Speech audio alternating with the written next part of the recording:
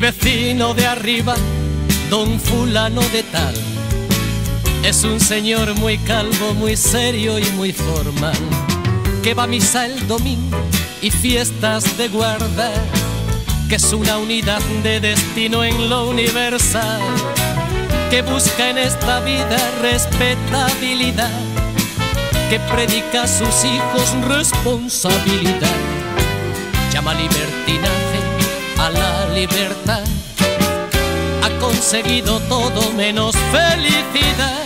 Mi vecino de arriba hizo la guerra y no va a consentir que opine a quien no la ganó.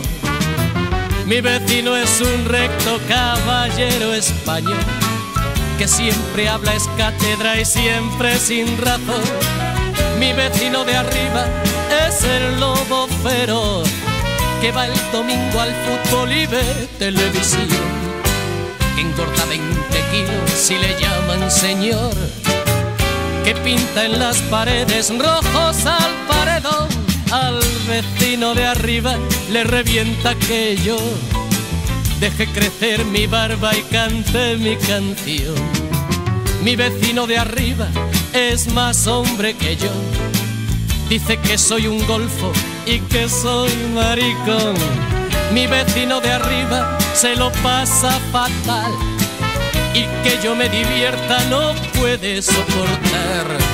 Cuando me mira siente ganas de vomitar. Si yo fuera su hijo me pondría a acabar.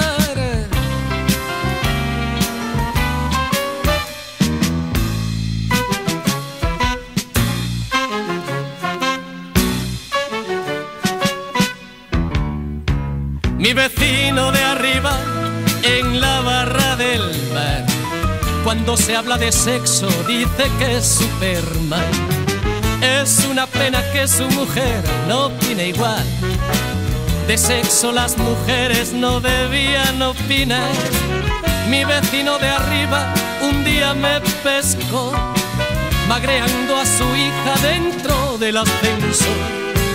Del trabajo volvía cuando reconoció la voz que me decía: quítate el pantalón. Aún estoy corriendo, no quiero ni pensar lo que habría sucedido si me llega a alcanzar.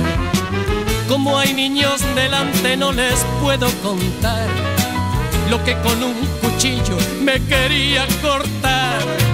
Me he cambiado de casa, de nacionalidad, pero a pesar de todo, todo ha seguido igual. Los vecinos de arriba inundan la ciudad.